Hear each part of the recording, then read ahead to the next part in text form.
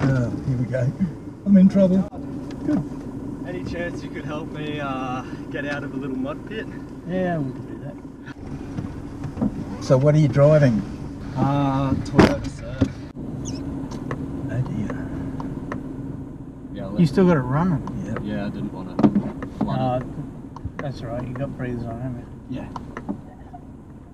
G'day folks, thanks for tuning in. This is a new channel that I'm trying at the moment. It's 4x4 Southeast Queensland.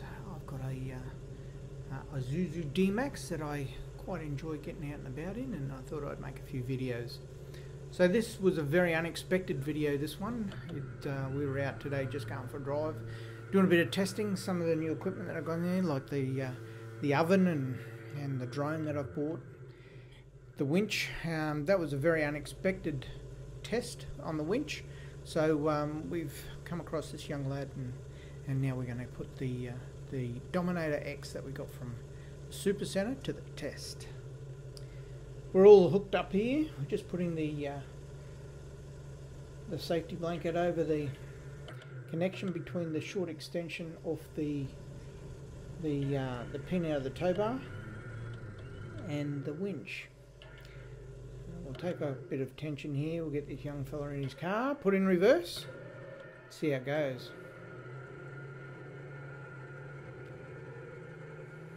It's quite an easy recovery. He was bogged fairly well here. He was down well over the wheel arches, and he got probably 3 or 4 inches of water through his car. As you can see here, as we get him up to this first level, got the back wheels out. That's the water coming out of the exhaust. You'll see him open the passenger side door here, and you'll see the water just flow out. It's so good to see the young fella out and about with his mates, but hopefully next time Tim will remember to bring a little bit of recovery gear with him. He had nothing. Everything you see in this picture, the recovery gear, was mine. So, young Tim, next time you go out, at least take a shovel.